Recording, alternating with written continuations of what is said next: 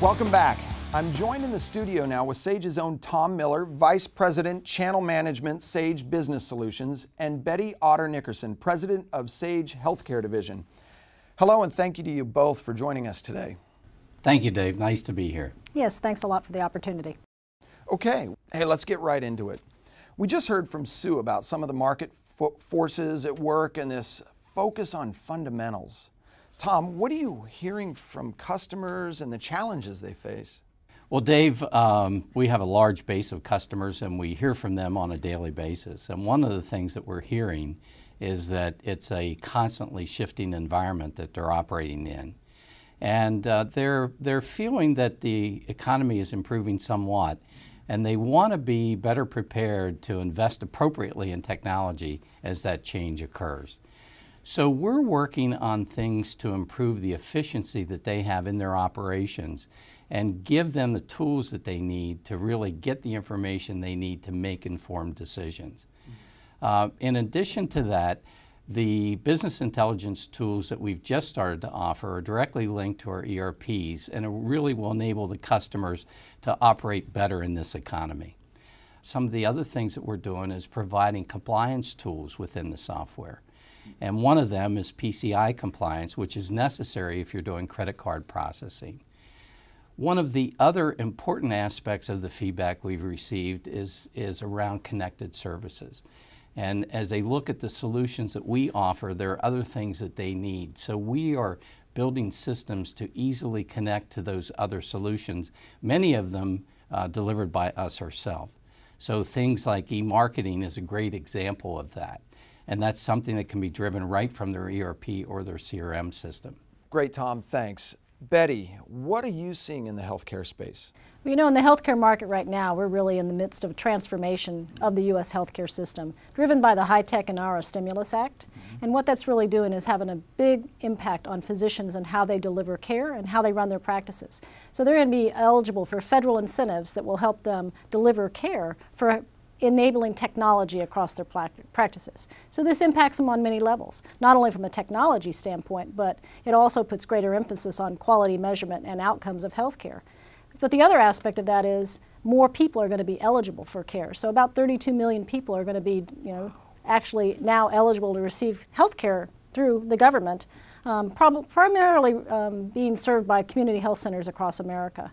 So for all of those physicians across America to be able to enable their technology in their practices, it means for electronic health records to be successful, what really has to happen is delivering of easy and intuitive products that can quickly incorporate into their workflow, and that really they do careful planning because it's a lot of behavior modification at the same time to embrace this technology.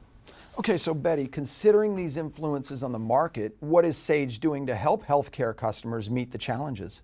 Well, you know, we actually have a long history in the healthcare market, over 30 years of experience. So the depth of our team and the knowledge really allows us to serve as trusted advisors for our customers.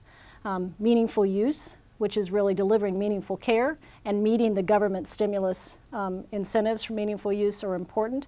And we're there to help our customers through a portfolio of tools from a technology standpoint for healthcare across the healthcare ecosystem, as well as across their entire practice, because we're one of the few vendors that not only can help them from a healthcare standpoint, but also by delivering solutions for accounting and HR, payroll. So we're really helping our physicians meet meaningful use and being there as their advisor. So no matter what changes are going on, we'll be there right beside them, helping them optimize their business. Fantastic. Tom, I saw you nodding as Betty was discussing the last point. Is there perhaps something you'd like to add? Well, yeah, Dave, as Betty said, we take a broader view of our customers' business.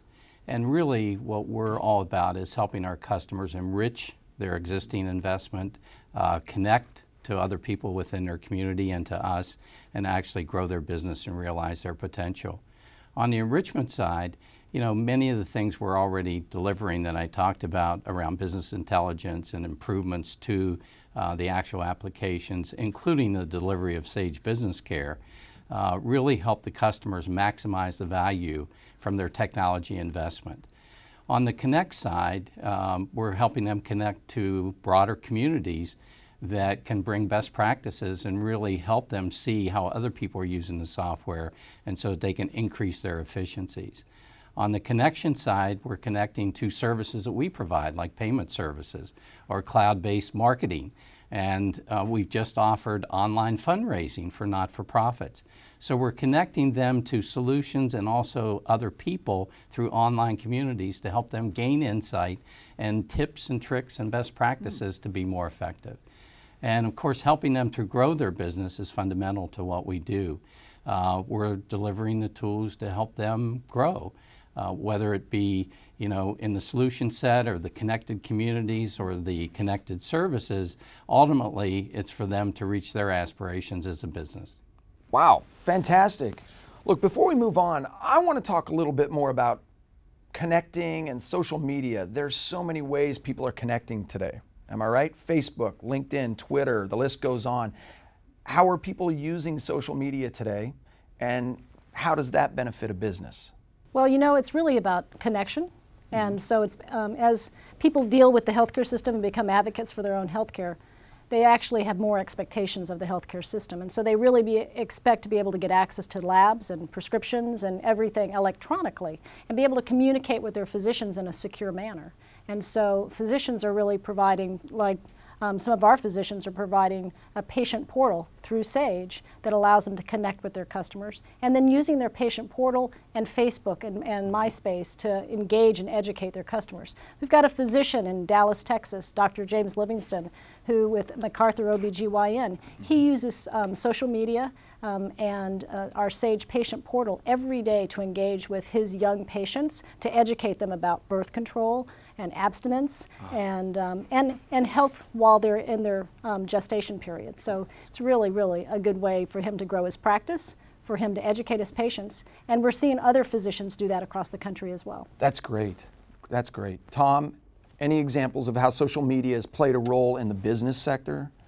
Well, Dave, thanks for asking. And this is really exciting because if you think about the 3 million customers that we have in North America, this is a great way to connect with them.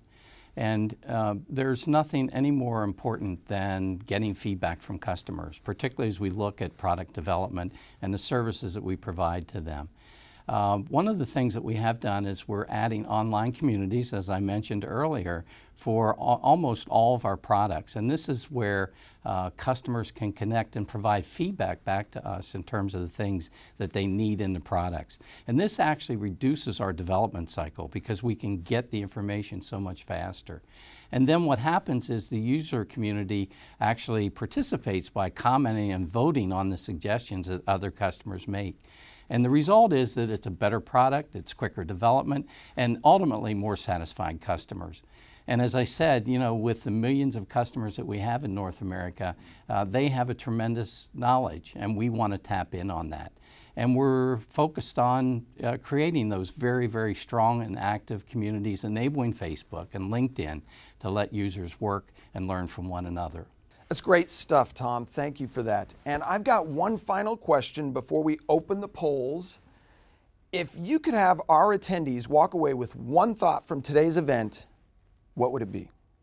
Well, Dave, first of all, I want to thank all the customers who came online and participated today because it's really, really important that we get their feedback.